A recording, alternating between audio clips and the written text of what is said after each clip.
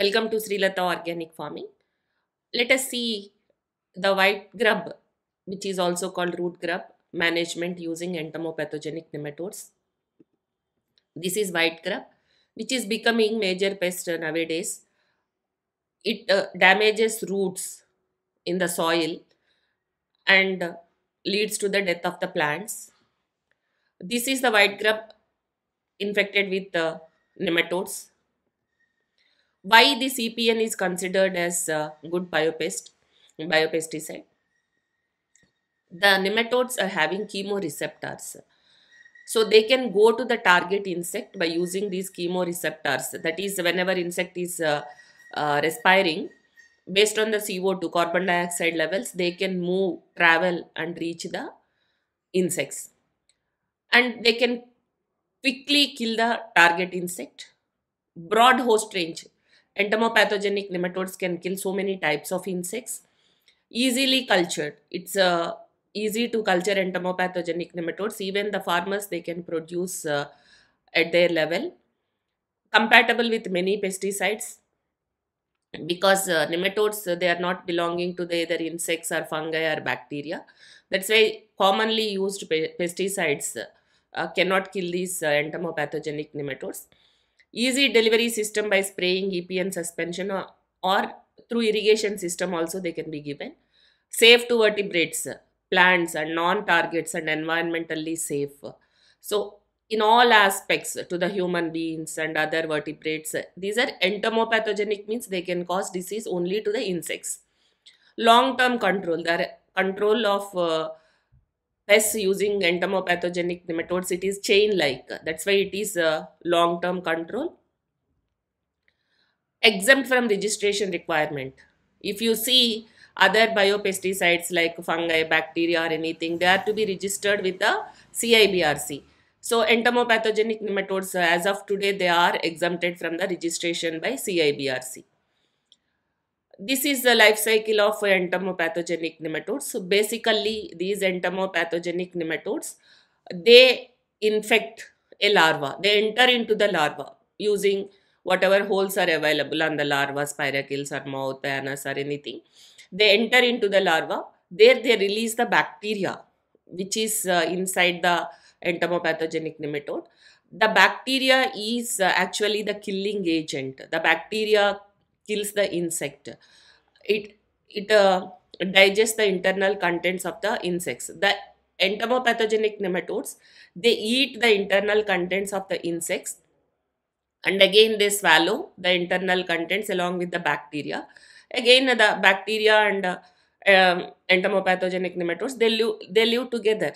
The symbiotic relationship they are having. Bacteria kills the insect and supply food to the EPN.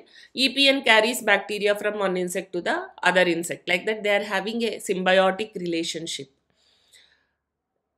The points of entry of these entomopathogenic nematodes to insects are mouth, spiracles, anus, skin, scale of the insect, anything. I told you now, these entomopathogenic nematodes are having symbiotic relationship with the bacteria. Majorly two families of entomopathogenic nematodes causes diseases to the insects. First family is the Steinernema, genus Steinernema. Steinernema is associated with Xenorhabdis. The species, the bacteria is Xenorhabdis. The entomopathogenic nematode Heterorhbditis family, genus Heterorhbditis, it is associated with the bacteria Photorhabdis. So here broadly, if you see, there are two important entomopathogenic nematodes, two genera. First one is Steinernema, which is associated with Xenorhabdis bacterium. Second is Heterorhbditis, which is associated with Photorhabdis bacterium. These entomopathogenic nematodes, where they are available, you may be having a question. Mostly all these entomopathogenic nematodes are present in the soil or in the infected insects in the field. They can be obtained from soil by using a baiting technique. Bait is again an insect. Here an insect is a bait. From infected insects in the field also they can be extracted. Extraction process includes collection of the soil samples, baiting with Gelleria mellonella, greater wax moth. This is Gelleria mellonella is the greater wax moth. The larva, mostly the matured larva of Gelleria mellonella are used to extract the entomopathogenic nematodes. Then after some time when the larva gets infected, the infected larva are to be collected, extraction of the EPN from infected larva, reinfection and re-isolation of EPNs, store in distilled water for further use. That is the normal procedure. You can see in vivo production. In vivo production means production inside the host. Which are all the hosts of the entomopathogenic nematodes? Many insects are the hosts of the entomopathogenic nematodes, but most commonly used host for the production of EPN is the Gelleria mellonella. Even our common host Corsera cephalonica, which is used for production of predators and parasitoids, that also can be used to produce EPN. There is no problem. Even the white grub also can be used. There is no issue in using white grub also as a host. Collected white grubs can be used to multiply further EPN. Here the Gelleria mellonella larva, greater wax moth larva, ready for infection. Second one is EPN infected Gelleria mellonella larva. The EPN infected larva are called cadavers. Cadavers, they will not give any foul smell or anything. They are little hard and they can be stored very easily. So third photo which you are seeing is harvesting of EPN from Gelleria mellonella larva using white trap. So baiting and isolation of soil samples and white trap method of isolation. You see there are simple methods.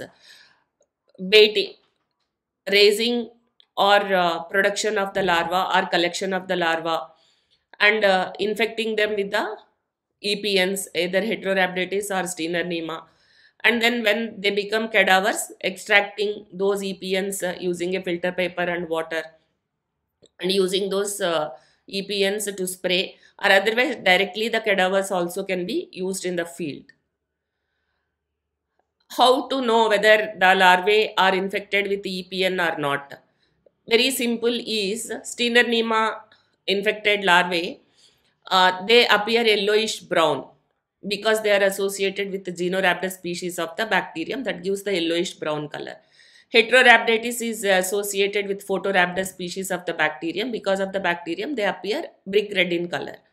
Insects dying of other causes, actually if with instead of EPN, if the insects are dying with some other bacteria or fungi or anything, they give smell. That is the indication. They become blackish and smell putrid. But cadavers, they are very fresh and they will not give any smell. So color variation, as we discussed, Steinernema infected larva, yellowish in color. Heterorhbditis infected larva, red in color, brick red in color because of the bacterium, Photorhabdis species. The mutualistic bacteria, if you see, the color is because of the mutualistic bacteria which are appearing inside the nematode. You see how the color is different. So mass production of EPN, larger scale in vitro production, there are various media available: dog biscuit media, chicken offal media, oats media, plant-based media. But the problem is in vitro production, after producing EPN, whether they are having inside the bacteria or not is a question actually. If the bacteria is not entering into the nematodes, then they are not having that much efficacy to kill the host insect. Nematodes cannot kill the host insect. Only if they are having bacteria inside them, if they release the bacteria, then only they can kill the insect.